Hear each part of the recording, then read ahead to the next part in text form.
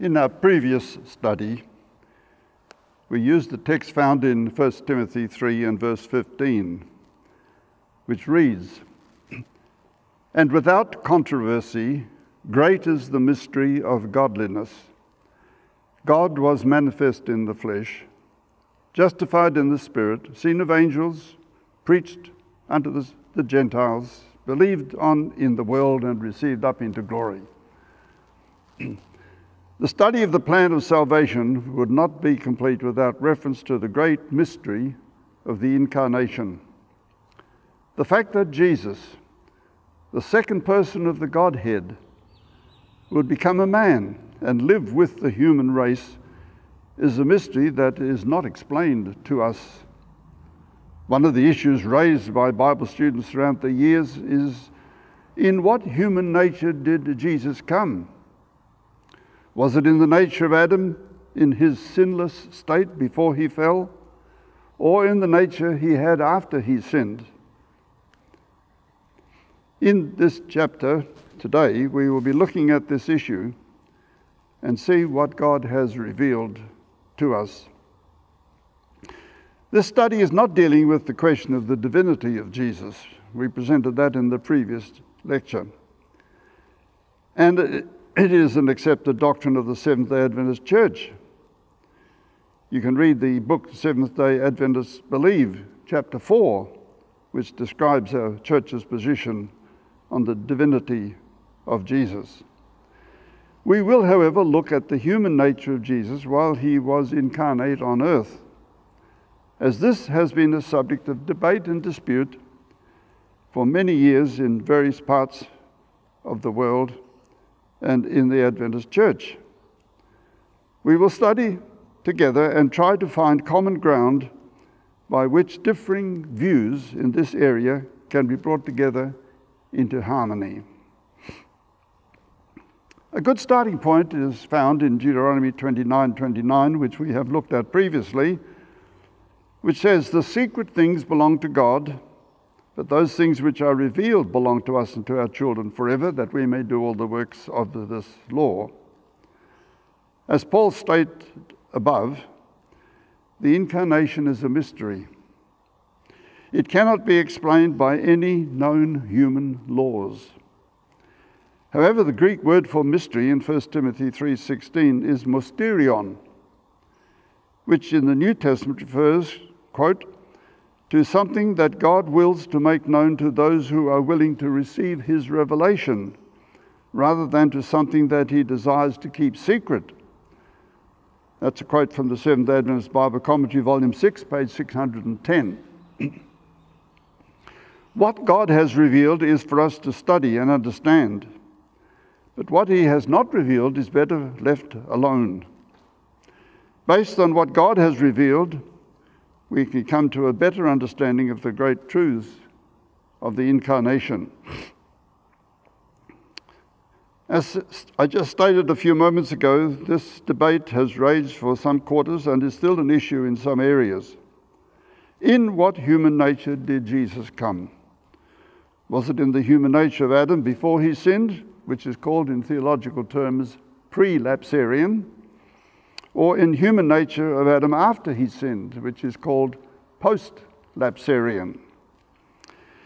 One aspect of this debate, often overlooked by the pre-lapsarian view, is that Jesus had Adam's sinless human nature. He would not have been able to die. Before Adam sinned, he had what was known as conditional immortality. The condition was obedience to God's requirements. The fact that Jesus did die could be used by post-lapsarians to support their view. The solution to this problem, however, will become evident as we pursue this study further.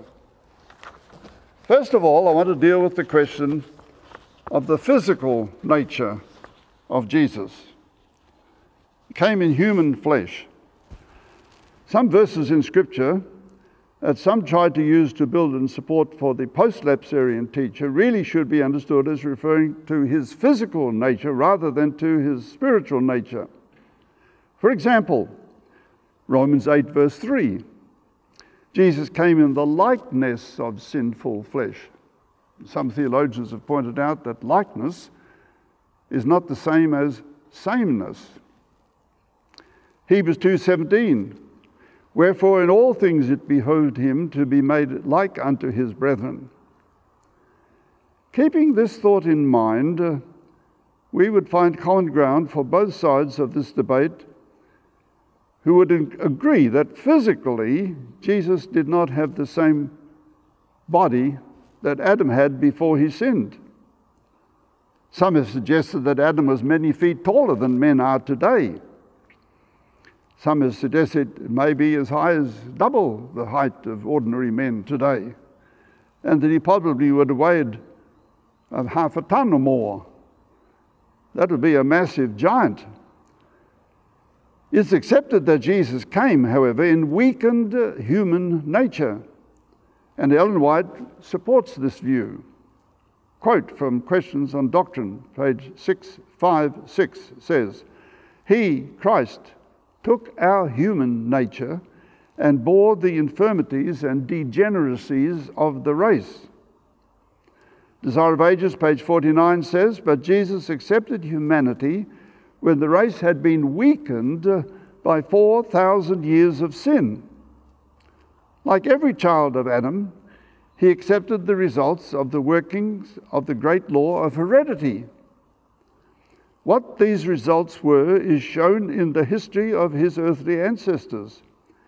He came with such a heredity to share our sorrows and temptations and to give us an example of a sinless life." Everyone is agreed when we discuss the Incarnation that Jesus lived a sinless life, because the Scriptures are very clear on that issue. John 8 verse 46 says, Jesus speaking, "Which of you convinceth me of sin?" Jesus challenged the Pharisees of his day to point out any sin in his life, and they could not do so. 1 Peter 2:22 is very emphatic. It says, "Who did no sin, neither was guile found in his mouth." The teaching of Scripture on this issue is clear, and as far as I know, all are in agreement with the sentiments expressed. Jesus lived a sinless life. If he had not done that, he could not have been our Savior. That is clear. Part of the reason why there has been a difficulty in this area of theology is based on the fact that the Bible has two definitions of sin. In fact, the Bible has more than two definitions of sin. For example, a thought of foolishness is said to be sin in the Bible. Another definition that we're not going to spend too much time on today is the fact that the Bible says, "He that knoweth to do good and doeth it not, to him it is sin." That is called a sin of omission. So we have sins of commission and sins of omission. And I think most of us are probably more guilty of sins of omission than we are of sins of commission. We're not robbing banks, we're not going around murdering people, but often we do not do the good that we should do. And that's a thought upon which we can meditate with benefit. Many problems and misunderstandings have arisen in theology because of the failure to understand that in the Bible there are two concepts concerning sin, which we will emphasize today. All accept that doing wrong actions is called sin in the Scriptures. For there are many verses that teach it. For example, 1 John 3:4. "Whosoever committeth sin transgresseth the law, for sin is the transgression of the law." Those sins of commission mentioned there. But in the Bible, sin is also used to refer to man's moral state after the fall. Even when we are not committing sins of action, we are still sinners by nature. The Scriptures often refer to man's sinful nature as the carnal nature. See Romans 7:14, 1 Corinthians 3:3, or refer to it as the old man, Ephesians 4:22 and Colossians 3:9. When Adam and Eve sinned by their act of disobedience, they lost their sinless nature with which they were created and became sinful in nature. They then could not pass on to their children the sinless nature that they had lost. But instead, their children and every human being born to the world, except Jesus, has been born with the sinful nature. Strange as it may seem, this fact is not fully understood by some people. Some years ago, a very zealous layman read a paper I had written on the plan of salvation, and he rang me up on the telephone and said, "You say that babies are born with sinful natures." I said, "Yes." He said, "I don't believe that." I was a bit stunned. So I said to him, "What do you believe?" He said, "We are not born with sinful natures. We get a sinful nature when we commit our first act of sin." Immediately I saw the weakness of his argument, and I said to him, "Tell me, brother, if a baby is born, lives for 10 minutes, and dies, you can't say that baby has committed a sinful act in those 10 minutes. Does it need Jesus to go to heaven, or can it go to heaven without a Savior?" And he would not answer me. He went off on a tangent. I brought him back to the question and presented it to him again. He went off on another tangent, refusing to answer it. I brought him back and reminded him that he was avoiding my question and asked him again to give me an answer. Whereupon he said, "Well, if it's got no sinful nature, it's got no sin, it can go to heaven without a Savior." I said to him, "I could not disagree with you more. Everybody who gets to heaven will get there because of the merits of Jesus, including babies that have never committed any acts of sin, because they are born with a carnal nature, as the Bible clearly tells us. For example, look at Psalm 51, verse 5.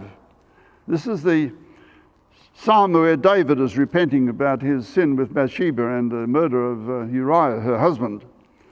And David said, "I was shapen in iniquity, and in sin did my mother conceive me."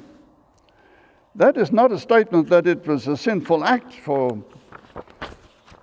David's mother to have him born as a baby, because God has blessed marriage and encouraged us to have families. But Psalm 58 verse 3 says, "The wicked are estranged from the womb. They go astray as soon as they are born, speaking lies." Well, that's the wicked. What about the righteous families? Well, Isaiah 48:8 says, "The house of Jacob," or God's people, "is called a transgressor from the womb." So even the children of believers are born with the sinful nature, transgressors from the womb, it says. And Psalm 14, 1-3 says, "There is none that doeth good, no, not one." See also Romans 3, 19 and on. Ephesians 2, verse 12, "We are all dead in trespasses and sins." And Romans 7 is an interesting chapter. Let me present some extracts from it. Romans 7:14.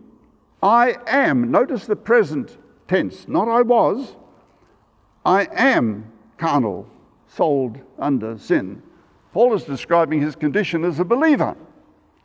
"I am carnal," he says, as a believer. Verse 15, "For that which I allow not, what I hate, that I do." He says, I do things I don't want to do, things that I hate. I still find myself doing them.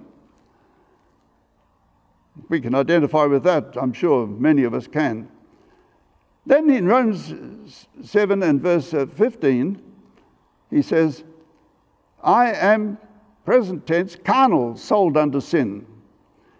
And again in verse 17, sin that dwelleth in me. There's something living in me, dwelling in me, that is leads me to do wrong actions. That is in my flesh, he says, dwelleth no good thing. What does Ellen White say about this situation? Let's look at some of her quotations. Great Controversy, 469 to 470. Christians will feel the promptings of sin. We have a carnal nature, and as Christians we feel temptations from within. Acts of the Apostles, page 518. Evils within can awaken evils from without. So there is evil within us. The Bible Commentary, Ellen White's Statement, volume 2, page 1032. As long as life shall last, there is need of guarding the affections and passions with a firm purpose. There is inward corruption. How often I've wished that that was not the case. It would be easy for me to live a victorious life if I didn't have a carnal nature.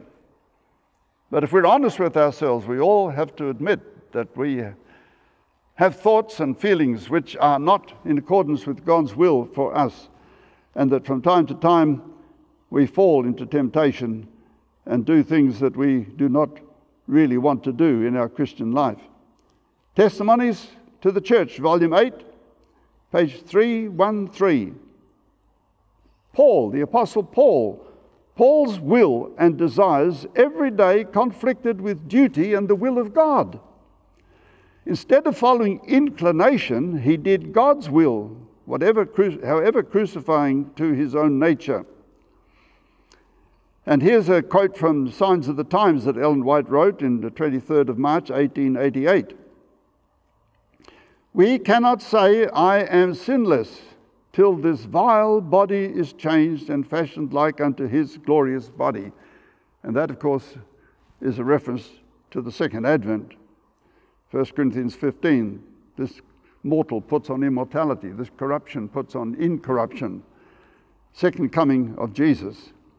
That text, for a quote from Ellen White alone, disproves the doctrine of perfectionism that some people teach, whereby they say that we can get rid of the carnal nature in this life before the second coming and live sinless lives like Jesus did. Desire of Ages, 122, 123. In our own strength, it is impossible for us to deny the clamors of our fallen natures. And Steps to Christ 67. Even after conversion, we recognize our sinfulness. If we don't see our own moral deformity, it is evidence that we have not seen the beauty of Christ's character. Close quotes. So where we have the situation that we are born sinners by nature. Now let's look at the atonement that Jesus made.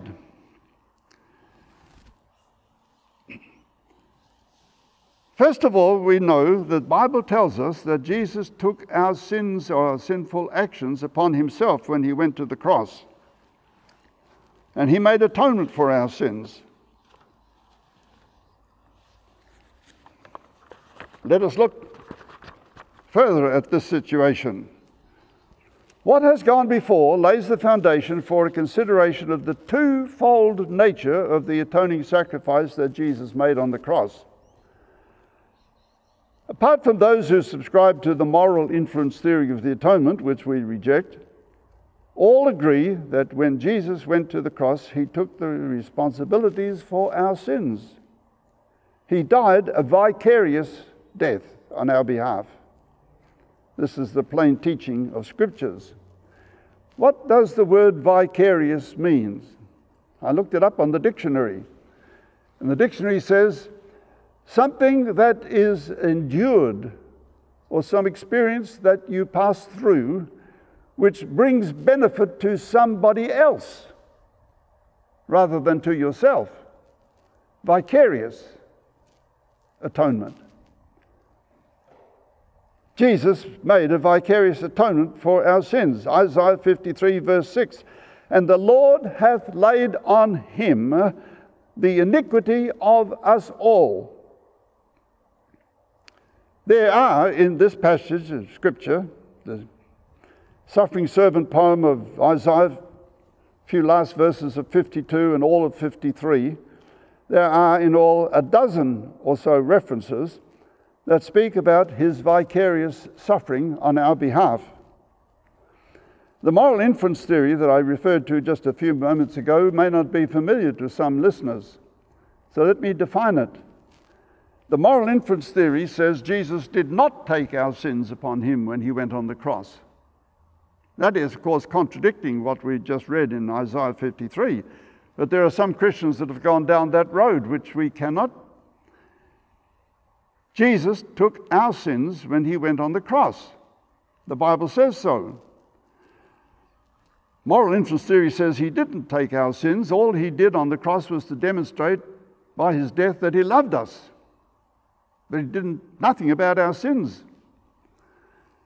Another text of Scripture is 1 Peter 2 verse 24, which says, speaking about Jesus, who his own self bare our sins in his own body on the tree, by whose stripes we were healed.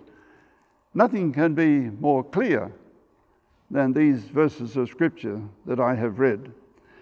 By taking on himself our sins, responsibility for our transgressions, and dying on the cross, he atoned for our sinful actions.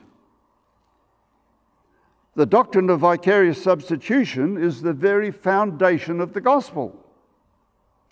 It was seen in the Garden of Eden when an animal died instead of Adam and Eve. God had said to Adam and Eve, in the day that you eat the fruit, you will die. But we know they did not die that day, but there was a death that day, a substitute death, which God accepted for the time being.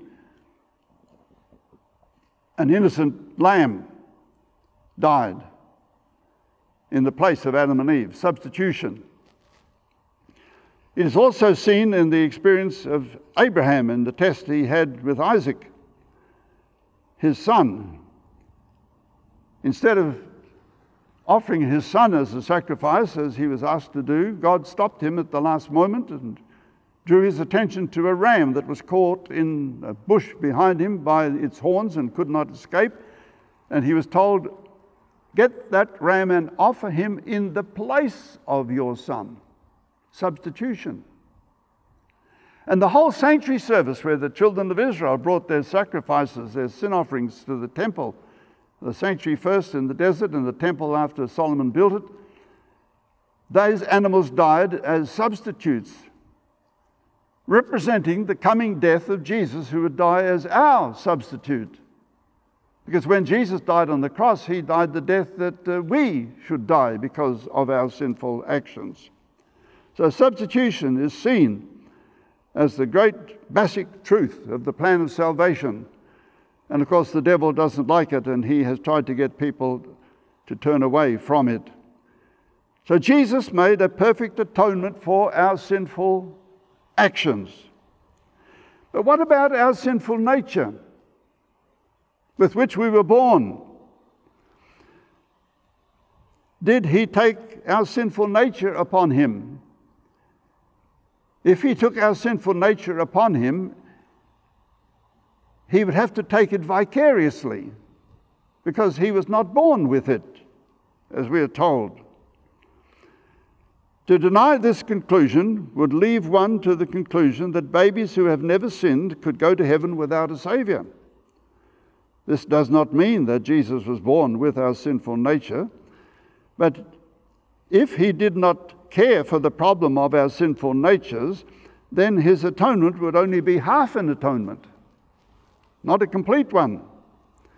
The only way that he could atone for our sinful nature would be to take it vicariously, If he was born with it, as post-lapsarians claim, then he would need a saviour, just as a baby does, who has never committed any act of sin. A clarification of this point could be the basis for reconciliation and harmony between the two opposing views that have divided so many in the church in recent years. Those who have held to the post-lapsarian rely heavily on Ellen White's statements. Pre-lapsarians have tried to explain the statement by using the post-lapsarians, used by the post-lapsarians, by saying that they apply to the physical nature of Jesus only, which we have already seen was weakened by thousands of years of heredity. A close look at some of these statements from Ellen White, in the light of the twofold aspect of his atonement, may well help us to better understand what she was saying. E.G. White, quote, Medical Ministry 181, says, "He took upon his sinless nature our sinful nature, that he might know how to succor those that are tempted." Review and Herald, 15th of December 1896, which is quoted in Questions on Doctrine, pages 656 and 657. Open quotes. "Clad in vestments of humanity, the Son of God came down to the level of those he wished to save. In him was no guile of sinfulness. He was ever pure and undefiled. Yet he took upon himself our sinful nature." He would have to do that vicariously because he was not born with it. Desire of Ages, page 112. "Notwithstanding that the sins of a guilty world were laid upon Christ, notwithstanding the humiliation of taking upon himself our fallen nature, the voice from heaven declared him to be the Son of the Eternal."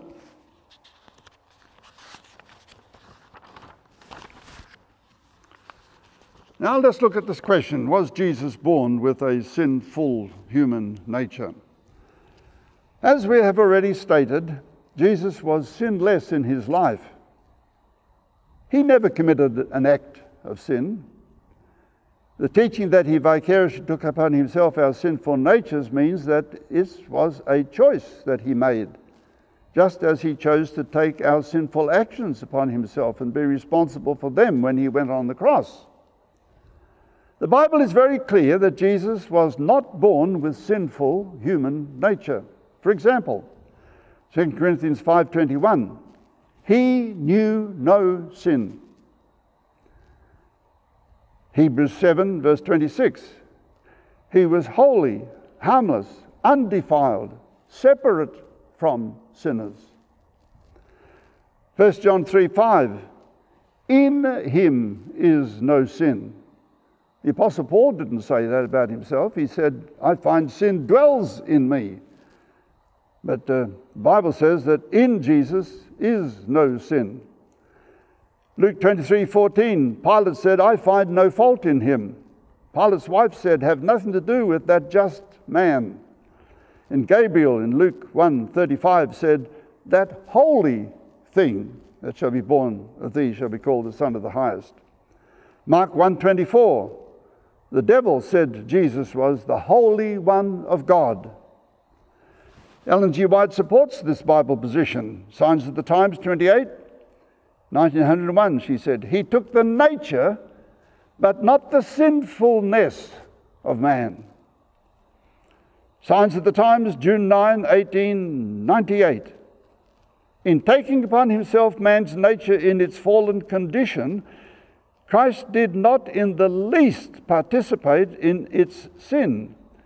He was subject to the infirmities and weaknesses by which man is encompassed.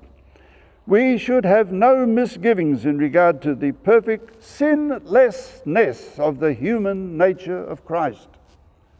So Ellen White was quite clear about that. And how our high calling, page 59, she said, "Jesus was sinless." Then she added, "With this exception, his condition was as yours." With this exception, this condition was of yours. And if you want to read more on this, you can go to the book Questions on Doctrine, Seventh-day Adventists Answer Questions on Doctrine, pages 650 to 652. You'll find some other quotations there that I have not taken time to include in this study today. Now I want to come to the question of the baptism of Jesus. It's very important. Many have wondered why Jesus was baptized when he had never committed any act of sin. To answer this question, many have expressed the thought that he went through the ceremony of baptism in order to give us an example of what we should do. Yes, he gave us an example, all right, but he didn't need to do it for himself. Others have suggested that he was baptized so that his baptism could count for those who never had a chance to be baptized, such as the thief on the cross. Hanging on the cross, the thief accepted Jesus as his substitute and Savior and asked for him a place in his coming kingdom. And Jesus promised him that he would have such a place. But the thief was never baptized. So they argue that Jesus baptized him, got John to baptize him as a vicarious baptism that could count for those who do not have the privilege of being baptized because of circumstances. Both these reasons, no doubt, have some merit, but there seems to be a deeper meaning when we read what Ellen White said about the baptism of Jesus. And this is taken at a general conference session in April 1901. Ellen White gave an early morning talk on April the 3rd. And this talk she gave was printed in the General Conference Bulletin the next day. It's dated April 4, 1901. And in the fourth paragraph of this article, which she gave as a talk, she said this, quote, "The Lord can take every one of us in his embrace, for his arm encircles the race. Let us remember this, that after Christ had taken the necessary steps in repentance, conversion, and faith in behalf of the human race, he went to John to be baptized of him in Jordan. John forbade him, saying, 'I have need to be baptized of thee, and comest thou to me?' Jesus answered, 'Suffer it to be so now, for thus it becometh us to fulfill all righteousness.' When he came up out of the water, he knelt down on the banks of the Jordan and offered a prayer such as had never before entered heaven. While he was praying, the heavens opened, and the glory of God in the form of a dove of burnished gold rested upon him. And from the highest heaven was heard the voice of the Infinite One, 'This is my beloved Son, in whom I am well pleased.'" I want you to notice the words she says here, in the middle of this paragraph. She said, after Christ had taken the necessary steps in repentance, conversion, and faith in behalf of the human race, he went and got baptized. Jesus did not have to repent. He did not have to be converted. He did not have to exercise faith. He was above all those things in his Christian life. But she says he did go through these steps, necessary steps, on behalf of the human race. In other words, they were vicarious experiences. She went through a stage of repentance on behalf of us. After all, when we repent of a sin, do we ever fall into the same sin again? Our repentance, therefore, seems to be very inadequate. When we repent, do we ever find that we need to repent of the same mistake again? Human frailty is our problem. Jesus did it on our behalf, and the expression of faith and trust in his Heavenly Father. So since we believe that Jesus never sinned, he had no need to repent nor to be converted. The only way that this passage can be understood and interpreted is to come to the conclusion that Jesus went through the steps of repentance, conversion, faith, and baptism for each of us, vicariously, because our repentance, our confession, our exercise of faith is so imperfect. But his actions done on our behalf are perfect and acceptable to the Father. He also took our sinful natures, and then he vicariously went through these steps that we must take in order to be right with God. After all, we have to admit that our repentance is rather imperfect, to say the least. For after we have repented, we so often fall into sin again. Likewise, our conversion is less than perfect for the same reason. And the same could be said about the exercise of our faith and our baptism. We could therefore conclude that Jesus took these steps vicariously, because we take them so imperfectly. His perfect steps then are counted for us when we accept him as our Saviour. Thus, the gospel of righteousness by faith appears to have a far deeper meaning than many of us have seen in the past. How thankful we should be, all of us should be, for a wonderful Saviour, who not only saves us by forgiving our sins, but also vicariously took our sinful human nature, and then also took vicariously the steps that are necessary for our salvation, because we cannot even repent nor be converted perfectly. What a wonderful Saviour we have. Thank God for Jesus. Amen. If you enjoyed this presentation, it is from my series, The Gospel in the Setting of End Time Events. See all of these videos in the playlist shown now. Should you have any questions, feel free to contact your local Seventh-day Adventist minister or church. Please see the description below the video for more information.